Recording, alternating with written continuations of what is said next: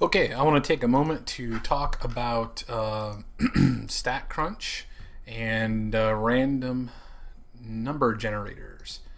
So if I'm in our course, a couple things I want to talk about. I do have a link in here now, so you can jump into StatCrunch by using this link. And I'll try to put the same link within the unit folders and whatnot. But before we go in and do random number generating in StatCrunch, let me talk about how we would do it in the old-fashioned days. Well, we've always been able to, in recent times within my lifetime, being able to use computers to do it. But another way is a lot of textbooks, ours actually does not, but a lot of textbooks have what we call a random number generator table or a random number table. Quick Google search gave me a random number table, and the idea is this. Lots of ways you can do this, but I can move my cursor around, close my eyes, and stop. So I got 9 here. It's kind of hard to read, but that's 9, 3. And now I could just take the random numbers as they are, but to make it even more random, I could say, okay, now go to row 9, column 3, and now start there. So then I would have the numbers 6, 6, 4, 8, 2, 0, 7, 5. And I could go with that. Now, if I was doing single digits, that would be my random numbers. If I was doing 2 digits, then I would go 6, 6, 4, 8, 2, 0, 7, 5, etc., etc. Whoops. Didn't mean to click on that. If I was doing 3-digit numbers, I would go 6, 6, 4, 8, 2, 0, 7, 5, 5, 4, 0, 8, and then you could keep going, and then once the row's done, you could come down to the next row. You can also, rather than go across, you can go down. I could have a rule that says once I reach the end of the row, I then have to go down the last column, and you just try to make it all random, and through the random number table, you should be able to get whatever numbers you need or desire. So that's an old-fashioned way to do it. Still works, still sufficient, still plenty good, but let's show how to do it in StatCrunch.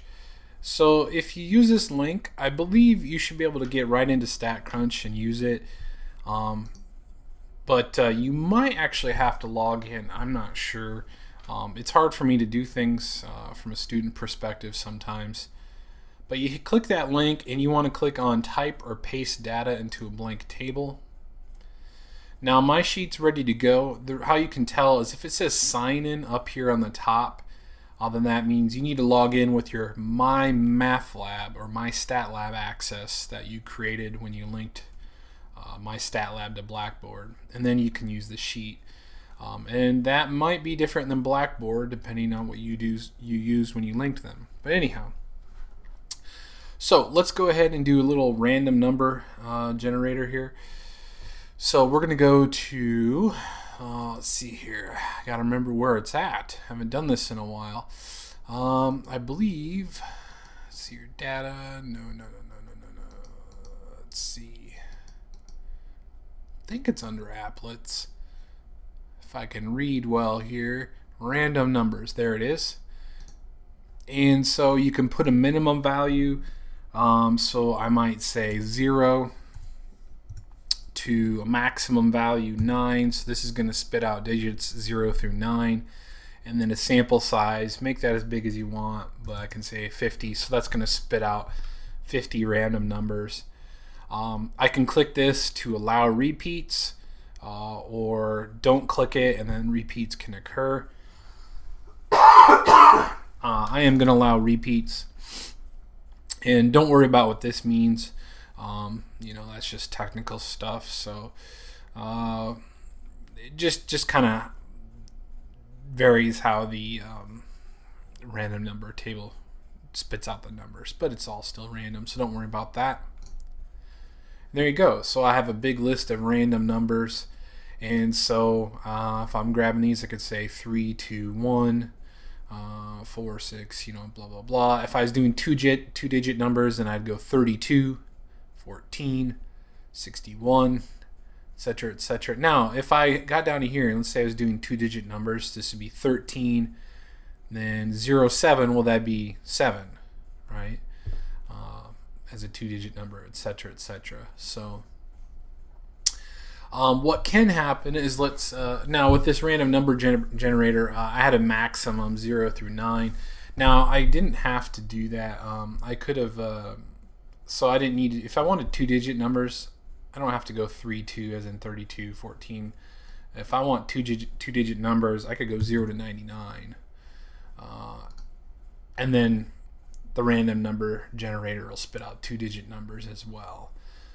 Unlike the number table, where you have to pull out two-digit numbers on your own. Same thing if I wanted to go up to three-digit numbers. Excuse me. And maybe I know I only want three-digit numbers up to 500. So 0 to 499, or I could change that to be 1 to 500, depending on how things are indexed and all that. And there you go. So pretty easy stuff, and that's how you can create random numbers in the random number generator. Again, that was under applets, random numbers. So pretty easy, pretty straightforward thing. You're going to need this possibly throughout the course on a few things. So there it is, pretty straightforward, and just use that in StatCrunch.